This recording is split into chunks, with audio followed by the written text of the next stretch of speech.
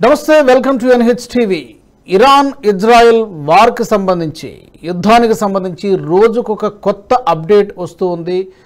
యుద్ధం ఎప్పుడు అంతమవుతుందా అని ఎదురు చూస్తున్నటువంటి ప్రజలకు నిరాశ ఎదురవుతుంది. రోజు రోజుకి తీవ్రతరం అవుతుంది. ఇరాన్ పైన తాజాగా భారీగా అణుస్థావరాల లక్ష్యంగా సైబర్ అటాక్ జరిగింది. అంతేకాదు మరోపక్క అమెరికా ఆంక్షలు కూడా విధించడం జరిగింది. దీంతో ఇరాన్ ఉక్కిరిబిక్కిరవుతోంది. దీంతో ఇజ్రాయెల్ ఫ్రెండ్లీ కంట్రీస్ అన్నిటికీ కూడా ఇరాన్ వార్నింగ్ ఇచ్చింది. జాగ్రత్త, ఇజ్రాయెల్కి సహాయం చేస్తే మా అటాక్లకి గురి కావాల్సి వస్తుందంటూ ఇరాన్ వార్నింగ్ కూడా ఇచ్చింది, హెచ్చరిక జారీ చేసింది. ఈ నేపథ్యంలోనే మరొక కొత్త అప్డేట్ ఏంటంటే సిరియాపై అమెరికా బాంబుల మోత మోగించింది. అల్ఖాయిదా అలాగే ఇస్లామిక్ స్టేట్ ఉగ్రవాద స్థావరాల లక్ష్యంగా బాంబుల మోత మోగించింది. ఇందులో సుమారుగా 38 మంది ఉగ్రవాదులు మరణించినట్టుగా మనకు తాజాగా సమాచారం అవుతుంది. ఈ లేటెస్ట్ వార్ అప్డేట్స్కి సంబంధించి క్రిస్పీ అండ్ బ్రీఫ్ అనాలిసిస్ అందించడానికి నాకు అందుబాటులో ఉన్నారు రిటైర్డ్ కల్నల్ పరమేశ్వర్ గారు. పరమేశ్వర్ గారు నమస్తే. నమస్కారం రాజు గారు. యుద్ధానికి సంబంధించి ఎప్పుడు అంతమవుతుందా అని మనం ఎదురు చూస్తున్నాం, కానీ ఇది రోజు రోజుకి రగులుతూనే ఉంది. లేటెస్ట్ అప్డేట్స్ మనం చూసుకుంటే సైబర్ అటాక్స్ జరిగినట్టుగా తెలుస్తోంది. ఇరాన్కి సంబంధించినటువంటి మీడియా, అంటే ఆ దేశం అధికారికంగా ధృవీకరించకపోయినా మీడియాలో రిపోర్ట్స్ కథనాలు వస్తున్నాయి. ఈ సైబర్ అటాక్ల ద్వారా వీటి వల్ల ఇరాన్కి ఏ మేర నష్టం జరిగింది అనుకోవచ్చు? రిపోర్ట్స్ వస్తున్నాయి అండ్ ఇరాన్ డొమెస్టిక్ న్యూస్ నుంచే వస్తున్నాయి. మిగతా క్లెయిమ్స్ ఏవి రాలేదు కానివ్వండి. But large scale coordinated cyber attack అంటున్నారు. అంటే large scale coordinated cyber attack అంటే ఈ సైబర్ క్రిమినల్స్ ఉంటారు, వాళ్ళు చేసేవి one of stand of kind of thing attacks ఉంటాయండి. ఇవి large scale coordinated attacks and targeting government machinery అంటున్నారు. అన్ని వాళ్ళ పబ్లిక్ సిస్టమ్స్ కానీ వాళ్ళ గవర్నమెంట్ సిస్టమ్స్ కానీ అన్నింటినీ టార్గెట్ చేసేయి.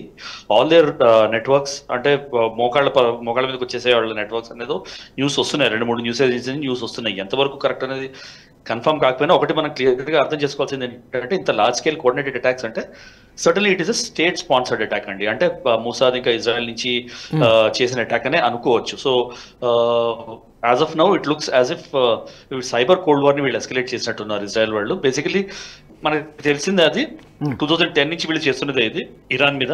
సో అవసరం వచ్చినప్పుడు సైబర్ అటాక్స్ చేసి వాళ్ళ న్యూక్లియర్ ప్రోగ్రామ్ డిస్టెబిలైజ్ చేయడానికి ట్రై చేస్తున్నారు. దానిలోనే ఇది కూడా వాళ్ళ న్యూక్లియర్ కేపబిలిటీని మళ్ళీ కొన్ని ఏళ్ళు వెనక్కి పంపించడానికి చేసిన అటెంప్ట్ అని అనుకోవచ్చు రాజు గారు. అయితే ఇరాన్కి మరొక పెద్ద షాక్ ఏంటంటే అమెరికా ఆంక్షలు విధించడము.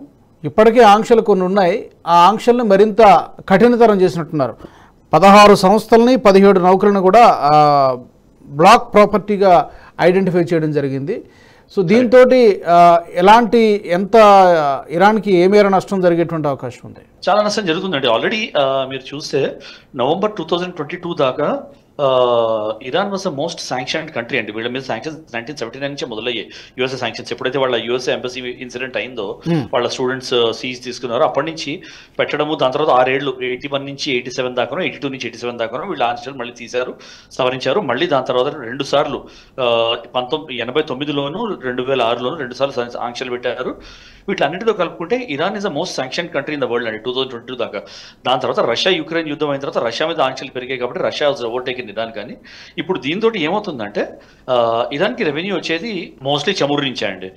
ఎటువైపు అయినా కూడా చమురు సేల్ నుంచి వస్తుంది వాళ్ళకి. సో వాటి మీద అంటే most of it is సీబౌండ్. So సీబౌండ్ 17 vessels మీద వాళ్ళు శాంక్షన్స్ పెట్టారు అంటే వాళ్ళు ఇంకా వాటిని యూజ్ చేసి ఇంటర్నేషనల్ బిజినెస్ చేసుకోలేరు. ఎవరు ఏ కంట్రీ వాళ్ళతో ఆ బిజినెస్ చేసినా కూడా వాళ్ళకు కూడా ఈ ఆంక్షలు రిలేట్ అవుతాయి. సో ఏమవుతుందంటే ఆ వెజల్స్ తోటి వీళ్ళెవరు ఏ కంట్రీను బిజినెస్ చేయలేదు. సో ఆల్రెడీ వాళ్ళ క్రిపుల్ అయిన అర్థవ్యవస్థ ఇంకా క్రిపుల్ అయిపోతుందని క్లియర్గా మనం అనలైజ్ చేసుకోవచ్చండి. అయితే వాళ్ళ సంస్థలే కాదు, వాళ్ళ వెజల్సే కాదు, వాళ్ళ ఈ రెవల్యూషనరీ గార్డ్ కోర్ అని ఒకటి ఉంది, IRGC అంటారు వాళ్ళని, ఇరాన్ రెవల్యూషనరీ గార్డ్స్ అని. ఇది 1979లో ఎస్టాబ్లిష్ అయింది. దాని మీద కూడా ఆంక్షలు ఆల్రెడీ ఉన్నాయి. So mostly there defence related business is carried out through IRGC అనమాట. సో వీటిలన్నిటి మీద ఆంక్షలు ఉండటంతో ఏమవుతుందంటే అన్ని కాళ్ళు చేతులు ముక్కు గాలి ఆడకుండా కట్టేసినట్టు అవుతుంది ఇరాన్ వాళ్ళ అర్థవ్యవస్థని అనలైజ్ చేసుకోవచ్చు మనము. చాలా కష్టం అండి ఇరాన్కి ఇక్కడి నుంచి బయటికి రావడం అనేది. సో వాళ్ళు ఎకనామికల్లీ క్రిపిల్ చేసి వాళ్ళని యుద్ధంలో డీస్టెబిలైజ్ చేద్దామని ఇజ్రాయెల్ ఇరాన్ కలిసి ట్రై చేస్తున్నాయని మనం అనలైజ్ చేసుకోవచ్చు అండి. సైనిక పరంగానే కాకుండా ఆర్థిక పరంగా కూడా, ఆర్థిక మూలాలను కూడా దెబ్బతీయడం ద్వారా ఇక హెల్ప్లెస్ కండిషన్కి ఇరాన్ని తీసుకొచ్చేటువంటి ప్రయత్నం కానీ ఇది కనబడుతోంది. కరెక్ట్. సో దాంతోపాటు మీరు రిలేట్ చేసుకుని చూసారంటే సైబర్ అటాక్ కూడా చేశారు. సో ఎక్కడెక్కడైతే వాళ్ళని హిట్ చేయొచ్చో అక్కడక్కడ హిట్ చేశారు. 2010లో అనుకుంటాను స్టక్స్నెట్ వామ్ అని ఒకటి తయారు చేశారు. యుఎస్ఏ ఇంకా ఇజ్రాయెల్ కలిసి వాళ్ళ నెతాన్స్లో ఉన్న న్యూక్లియర్ ఫెసిలిటీస్ హిట్ చేయడానికి. అలాంటి స్కేల్, అలాంటి అటాక్ అని కూడా కొన్ని రిపోర్ట్స్ వస్తున్నాయి. ఆ స్కేల్లో జరిగిన అటాక్, అలాంటి అటాకే మల్టిపుల్ ఫెసిలిటీస్ని వీళ్ళు టార్గెట్ చేశారు అన్న రిపోర్ట్స్ వస్తున్నాయి. సో ఈ రిపోర్ట్స్ వల్ల ఏంటంటే ఒకళ్ళ పుష్టీకరణ, ధృవీకరణ జరిగిందంటే మనం ఏమనుకోవచ్చు అంటే క్లియర్గా ఇరాన్కి ఉన్న టెక్నాలజికల్ బేసెస్ అన్నిటిని వీళ్ళు హిట్ చేశారు. ఇరాన్లో ఉన్న సిస్టమ్స్ అన్నింటినీ హిట్ చేశారు. అవి రిజాల్వ్ చేసుకోవడానికి వాళ్ళు చాలా టైం పడుతుంది, వాళ్ళు చాలా రిసోర్సెస్ పడతాయి. సో దానిలో వాళ్ళ యురేనియం ఎన్రిచ్మెంట్ ప్లాంట్స్ అవి కూడా హిట్ అయ్యాయంటే మాత్రం ఇరాన్కి ఎనలేని నష్టం జరుగుతుందని మనం అనుకోవచ్చండి. ఎందుకంటే వాళ్ళకు ఒక 4 or 5 న్యూక్లియర్ ఫెసిలిటీస్ ఉన్నాయని మనం గతంలో చెప్పుకున్నాము. సో ఇప్పుడు వాటిని కూడా ఇప్పుడు వీళ్ళు హ్యాక్ చేసేస్తే ఏంటి పరిస్థితి? దాని నుంచి వీళ్ళు బయట పడగలుగుతారా? Maybe it will take some time. ఏంటండి అట్లనే 2010లో చేసింది వాళ్ళని. 2010లో చేసిన అటాక్ వాళ్ళని 10 ఏళ్ళకి వెనక్కి తోసేసింది. మళ్ళీ ఇప్పుడు ఇంకో అటాక్ చేసి ఇంకో 10 ఏళ్ళు వెనక్కి తోసారంటే అదే కదండి. అదే చేసిన పని చేసి చేయిస్తుంటాం మనం వాళ్ళ చేత. సేమ్ ఇష్యూ మీద ఇన్వెస్ట్మెంట్ చేపిస్తుంటాం. సో అదే వాళ్ళ టార్గెట్. పర్మనెంట్గా డిస్టర్బెన్స్ చేయడం అనేది కష్టం, కానీ ఇట్లా 5 ఏళ్ళు 10 ఏళ్ళు వెనక్కి పంపిస్తే అట్లీస్ట్ ఆ ప్రాబ్లమ్ని 10 ఏళ్ళు వెనక్కి నెట్టేసినట్టే కదండి. సో వెపన్ వాళ్ళు తయారు చేయలేరు, ఈ ప్రాసెస్లోనే ఉండిపోతారు. ఆర్థికంగా నష్టము అండ్ అటాక్ చేయడానికి కూడా కుదరదు. యురేనియం ఎన్రిచ్మెంట్ ప్లాంట్ కొట్టారు అంటే ఇంకా వాళ్ళ వెపన్ యురేనియం ఎన్రిచ్ అవ్వదు కదా. సో ఫ్యూజన్ కానీ రెండింటికి యురేనియం కావాలి మీకు. సో అది లేకుండా తయారైపోతుంది. So that is going to be big hit for them అండి. అండ్ మరోపక్క మనం లేటెస్ట్ అప్డేట్ చూసుకుంటే సిరియా పైన అమెరికా బాంబుల మోత మోగిస్తోంది. ఒక పక్క ఈ చాలా పెద్ద ఎత్తున అటాక్స్ జరిగినట్టుగా మనకి రిపోర్ట్స్ వస్తున్నాయి. ముఖ్యంగా అల్ఖాయిదా, ఇస్లామిక్ స్టేట్ గ్రూప్స్ ఈ ఉగ్రవాద సంస్థల కార్యాలయాలపైన పెద్ద ఎత్తున దాడి చేసినట్టుగా తెలుస్తుంది. సుమారుగా 37 మందో 38 మందో తీవ్రవాదులు, అల్ఖాయిదా వాళ్ళు కావచ్చు, ఇటువైపు వీళ్ళు కావచ్చు, ఐసిస్ వాళ్ళు కావచ్చు, చనిపోయినట్టుగా మనకు వస్తుంది. ఎట్లా చూస్తారు సడన్గా ఈ అటాక్స్ని? మనం ఈ వార్తోనే మనం లింక్ చేయొచ్చు కదా, లింక్ చేయాల్సినటువంటి విషయమే కదా. సర్టన్లీ కరెక్ట్గా అన్నారు. ఈ సిరియాకి, హెజ్బుల్లాకి పెద్ద అండ ఇరాన్ అండి. సో ఇరాన్ని ఒకవైపు నుంచి శాంక్షన్స్ వేసి సైబర్ అటాక్ చేసి ఇరాన్ని డిస్టెబిలైజ్ చేయడం, ఒకవైపు నుంచి సిరియా మీద బాంబులు కురిపించడం. దాంతో ఏంటంటే ఇట్ డిమారలైజింగ్ అటాక్స్ అంటే ఒక 40 మంది అల్ఖైదా టెర్రరిస్ట్, మొత్తం టెర్రరిస్ట్ ఏ ఆర్గనైజేషన్ తెలియదు కానీ అల్ఖైదా అన్ని టెర్రరిస్ట్ ఆర్గనైజేషన్స్ కలిపి 40 మంది చనిపోయారని చెప్పుకుంటున్నారు. ఎంతమంది చనిపోయారని మనకు తెలియదు ఇంకా, కానీ మేజర్ అటాక్ అయింది, సక్సెస్ఫుల్ అయింది అటాక్, ఈ మిసైల్ అటాక్ అనేది క్లియర్గా తెలుస్తుంది. సో దీంతో ఏంటంటే 1 ఆర్గనైజేషన్ ని వీక్ చేయడము, 2 వాళ్ళ మొరాల్ని డెంట్ చేయడం అండి. సో వాళ్ళు ఈ టెర్రరిస్ట్ ఆర్గనైజేషన్స్ కూడా అక్కడ ఉన్న వాళ్ళు వెనక్కి వాళ్ళ సపోర్ట్ కోసం ఇరాన్ లాంటి కంట్రీ దగ్గర చూస్తారు. అలాంటిది వీళ్ళు ఇప్పుడు ఈ అటాక్ తర్వాత వెనక్కి తిరిగి చూస్తే అరే మన మీదే కాదు ఇరాన్ మీద కూడా మల్టిపుల్ అటాక్స్ అయ్యి ఇప్పుడు ఇరాన్ కూడా హెల్ప్ చేసే పొజిషన్లో లేదని ఒక మేజర్ మొరాల్ డెంటింగ్ బ్లో అని చెప్పుకోవచ్చండి. కోఆర్డినేటెడ్ అటాక్స్ అనేది చాలా క్లియర్గా చెప్పుకోవచ్చండి. 3 అంటే ఇప్పుడు అల్ఖాయిదా కానీ ఐసిస్ ఈ సంస్థలు how active they are these days? గతంలో ఉన్నంత యాక్టివ్గా ఉన్నాయా, ప్రస్తుతం పాసివ్గా ఉన్నాయనుకోవాలా ఈ దాడుల ద్వారా? అంటే ఇప్పుడు పర్టికులర్గా అమెరికా సిరియాలో దాడులు చేయడాన్ని మనం ఎలా చూడాలి? సో ఇవి ఒక పాయింట్ మనం నోట్ చేసుకోవాల్సింది ఏంటంటే రాజు గారు, the spread of this organisations వీళ్ళు ఏం చేస్తారు, ఇస్లామిక్ రూట్స్ ఉన్న చోట ప్రతి చోట వీళ్ళు వాళ్ళ ఆర్గనైజేషన్స్ సెటప్ చేస్తారు. పొలిటికల్ వింగ్ కానివ్వండి, లేకపోతే టాక్టికల్ వింగ్ని కానివ్వండి ఎస్టాబ్లిష్ చేసి ఏం చేస్తారంటే థింగ్స్ స్ప్రెడ్ చేస్తారు. సో ఒక చోట అటాక్ వాళ్ళకి తెలుసు, దే యాంటిసిపేట్. ఈ మధ్య ఆఫ్ఘనిస్తాన్ వార్ అయినప్పటి నుంచి, లేకపోతే ఇరాక్ వార్ అయినప్పటి నుంచి వాళ్ళకి క్లియర్గా తెలిసింది ఏంటంటే యునైటెడ్ స్టేట్స్ అటాక్ చేసి యుద్ధం చేయడానికి వెనకాడదు గల్ఫ్లో ఎక్కడైనా కూడా against any of these organisations అని చాలా క్లియర్గా తెలిసిపోయింది. సో వాళ్ళు ఏం చేస్తున్నారంటే ఆఫ్రికన్ నేషన్స్లో కూడా సెటప్ చేయడం. సో వాళ్ళ సెటప్స్ అల్ఖైదావి కానీ ఐసిస్వి కానీ ఆఫ్రికన్ నేషన్స్లో కూడా ఉన్నాయి, కొన్ని యూరోపియన్ నేషన్స్లో కూడా సెటప్స్ ఉన్నాయి. సో అవి ఎంత యాక్టివ్ ఉన్నాయి అనేది బయట న్యూస్కి రాదు.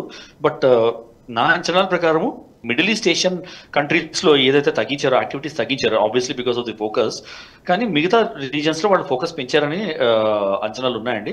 సో ఏ విధంగానూ వీక్ అయ్యాయని చెప్పుకోవచ్చు, కానీ ఏ విధంగానూ వాళ్ళ యాక్టివిటీస్ తగ్గించే అంటే ఇప్పుడు దాడులు అవి చేయట్లేదు, టెర్రరిస్ట్ అటాక్లు చేయట్లేదు అంటే అవి వీక్ అయిపోయి వాళ్ళు ఇన్యాక్టివ్ ఉన్నారని చెప్పుకోలేము రాజు గారు. పూర్తిగా అనడానికి లేదు. కరెక్ట్. పూర్తిగా వాళ్ళ నెట్వర్క్స్ ని డిస్మాంటిల్ చేసి వాళ్ళ అకౌంట్స్ ని మొత్తాన్నింటిని డిస్మాంటిల్ చేసేసి వాళ్ళ లీడర్షిప్ అందరినీ జైల్లో వేయడం కానీ చంపేయడం కానీ జరిగితే కానీ ఇంకో 10 ఏళ్ళు ఈ ప్రాబ్లం ఉండదని చెప్పుకోవడానికి లేదండి. ఫైనల్లీ ఇరాన్ కూడా వార్నింగ్ ఇస్తోంది, ఖబర్దార్ అంటూ వార్నింగ్ ఇస్తోంది. ఇజ్రాయెల్కి సహాయం చేసే అన్ని దేశాలు ఖబర్దార్ అసలు మీ మీద కూడా అటాక్ చేస్తాం, మిమ్మల్ని కూడా వదిలిపెట్టమని ఇరాన్ వార్నింగ్ ఇస్తోంది. ఈ వార్నింగ్ని నిజంగా అటాక్ చేయగలిగేంత సామర్థ్యము లేదా ఆ స్థాయిలో ఇరాన్ ఉందా, లేకపోతే కేవలం మేకపోతు గాంభీర్యంగానే మనం చూడాలా? ఎందుకంటే ఈ ఆంక్షలు ఇవన్నిటి నేపథ్యంలో మేకపోతు గంభీర్యంగా మనం కొట్టేయడానికి లేదండి. ఎందుకంటే ఇందాక చెప్పినట్టే నేను వీళ్ళ టెంటకల్స్ ఎక్కడి దాకా స్ప్రెడ్ అయ్యి ఉన్నాయి అనేది ఒకటి. మీరు ఆక్టోపస్ అనే ఒక సీ యానిమల్ ఉంటుంది, దాని ఏమవుతుందంటే అది తినడానికి ఏమి దొరకకపోతే దాని చేతులు అదే తినడం మొదలెడుతుంది. ఇది ఆ స్టేజ్, ఇరాన్ ఆ స్టేజ్కి వచ్చిందని చెప్పుకోవచ్చు మనం కావాలంటే. ఎందుకంటే ఇప్పుడు మేజర్ ఫండింగ్ ఈ టెర్రరిస్ట్ ఆర్గనైజేషన్ ఇస్తుంది ఇరాన్. ఇప్పుడు వాళ్ళ మీద ఆంక్షలు పడితే వాళ్ళకి రెవెన్యూ లేకపోతే ఏం చేస్తారు? వాళ్ళని పెంచడానికి ఇచ్చే ఫండ్స్ వాళ్ళు తగ్గించుకుంటారు. తగ్గించినప్పుడు ఏమవుతుంది, ఆ ఆర్గనైజేషన్స్కి ఫండ్స్ లేకపోతే వాళ్ళు వీళ్ళ మీద తిరుగుతారు, వెనక్కి తిరుగుతారు. సో ఆల్మోస్ట్ ఆ స్టేజ్కి వస్తుంది ఇరాన్. కానీ అది ఎక్కువ చేయడానికి వీళ్ళు మోటివేట్ చేసి ఉంచడానికి స్టేట్మెంట్స్ ఇస్తుందని చెప్పొచ్చు. కొంచెం మేకపోతే గాంభీర్యం అని మనం చెప్పుకున్నా కూడా, రెండోది ఏంటంటే వాళ్ళు ఏ స్టేజ్లో ఉన్నారు, ఏం స్కీమ్ చేస్తున్నారు. ఈ రాడికలైజేషన్ అనేది ఏంటంటే అండి, రేషనల్గా ఆలోచించండి ఇది ఎవరిని. సో సరే మన మీద ఇవి జరుగుతున్నాయి కదా, ఎక్కడో యూరోప్లోనో యూకేలోనో ఎక్కడో యూఎస్ఏలోనో అటాక్ చేద్దామని ఎవరైనా మోటివేట్ చేసి వన్ ఆఫ్ అటాక్ చేసినా కూడా వాళ్ళకి పెద్ద మోటివేషనల్ అటాక్ అయిపోతుంది. సో అది ఏం ప్లాన్ చేస్తున్నారు వీళ్ళు, ఎలా ప్లాన్ చేస్తున్నారు అనేది వాళ్ళు చేసేదాకా చెప్పుకోలేము. సో డిస్కౌంట్ చేయలేము, ఎవరు డిస్కౌంట్ చేయలేరు ఇజ్రాయెల్తో ఉన్నవాళ్ళు. సో ఎస్పెషలీ MI6 కానీ CIA కానీ లేకపోతే వీళ్ళు కానీ ముసాద్ కానీ చాలా యాక్టివ్గా ఉంటారు. అండ్ ఈ వార్నింగ్స్కి రీజన్ ఏంటనేది చాలా క్లియర్గా వాళ్ళు ఇన్వెస్టిగేట్ చేస్తుంటారండి. సర్టన్లీ వాళ్ళ ఏమంటారు, వాళ్ళ నెట్వర్క్స్ మాత్రం డౌన్ అవనియరు. డౌన్ అయ్యే అంటే ఏమవుతుందంటే వీళ్ళు ఇరాన్ వాళ్ళకి ఇంటెలిజెన్స్ లో గ్యాప్ కావాలండి అంతే. ఇట్లాంటి టెర్రరిస్ట్ ఆర్గనైజేషన్స్ కి ఇన్ఫ్లోలో గ్యాప్ వచ్చేసిందంటే వాళ్ళు ఆ గ్యాప్ లోనే వాళ్ళ యాక్టివిటీస్ చేస్తారు. సో సడన్లీ హై అలర్ట్ మీద ఉంటారు. సో అదొకటి. సెకండ్ ఇంకొక డైమెన్షన్ ఒకటి మనం ఆలోచించాల్సింది చాలా ఇంపార్టెంట్ అండి ఇక్కడ. సో మీరు ఇంకోటి చూడాల్సింది ఏంటంటే, ఖమేనీ మొన్న ఇచ్చిన అడ్రస్ లో కూడా ఇస్మాయిల్ ఖానియా ఉన్న ఒక వాళ్ళ కుద్స్ ఫోర్స్ చీఫ్ ఇజ్రాయెల్ స్పై అని చెప్పాడు, అన్నాడు క్లియర్గా. వాళ్ళు స్పై మేము ఇన్వెస్టిగేట్ చేస్తున్నామని. అయితే అంతకు ముందర నుంచి ఆయన ఇస్మాయిల్ ఖానీ బయట రావడం కానీ, న్యూస్ ఏజెన్సీలోకి రావడం కానీ, ఎక్కడ కనిపించడం కానీ జరగలేదు. హౌస్ అరెస్ట్ లో ఉన్నాడని తెలుస్తుంది మనకి. సో హౌస్ అరెస్ట్ లో ఉన్నాడు. అండ్ ఖమేనీ స్పెషల్ టీం వాళ్ళు ఆయనని ఇన్వెస్టిగేట్ చేస్తున్నట్టు తెలుస్తుంది. సో ఆ ఇన్వెస్టిగేషన్ లో ఏం తెలియవు, ఏ మాటలు తెలియవు, ఏం జరిగాయో తెలియదు కదా మనకి. దాని రిజల్టెంట్ కూడా చాలా ఉండొచ్చు. సో అది దాని తర్వాత ఆయనకి హార్ట్ అటాక్ వచ్చింది, ఆయన హాస్పిటలైజ్ అయ్యాడని కూడా ఒక రిపోర్ట్ వచ్చింది. సో ఈ ఇన్వెస్టిగేషన్ లో ఏం తెలియదో ఇరాన్ దాన్ని బట్టి ఏం ఇంటెలిజెన్స్ చేసింది, ఏం యాక్షన్ చేస్తుంది అనేది యాజ్ ఆఫ్ నౌ ముసాద్ ఇంకా CIA ఇన్వెస్టిగేట్ చేస్తూ ఉంటాయండి. సో యాజ్ ఆఫ్ నౌ మేకపోతే గాంభీర్యం అని కొట్టేయకూడదండి. దట్ విల్ మీన్ దట్ మనం కొంచెం అలర్ట్ తగ్గిస్తున్నామని అనిపిస్తుంది. సో అది మనం కొట్టేయకుండా కొంచెం అలర్ట్ మీద ఉండడం, ఈ దేశాలు పర్టికులర్గా కొంచెం అలర్ట్ మీద ఉండడం చాలా మంచిదని నా ఉద్దేశం అండి. All right, thank you so much for joining us, Parameshwar గారు. ఇంకా యుద్ధం ఎలాంటి మలుపులు తిరుగుతుంది?